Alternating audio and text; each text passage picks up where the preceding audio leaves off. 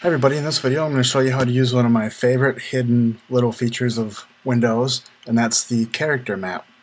And you use it to insert special characters. And what that means is, let's start up Notepad. And this works for any program, by the way. Notepad's just the easiest to use. Now let's say you want to say that tomatoes cost 32 cents a pound. Problem is that on your keyboard there's no cents symbol. And so what you need to do is insert it, and I'll show you how. You go down to the Start menu, then you go up to All Programs, then you go to Accessories, and it's really hidden, and then down to System Tools and Character Map. Now if you use the character map a lot, you can drag it and put it right down here, and we'll start it up. Okay, and now we're looking for the cents symbol, which is right here.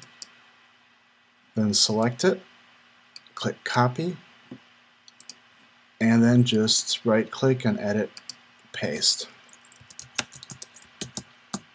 Another one that is used quite a bit is the copyright symbol.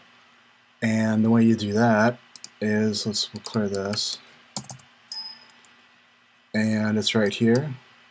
See, also there's the registered trade, the registered one, the @ symbol, fractions. I use those quite a bit, but we're going to use the copyright one right now. And again, we'll select it, click copy, and paste, and then okay.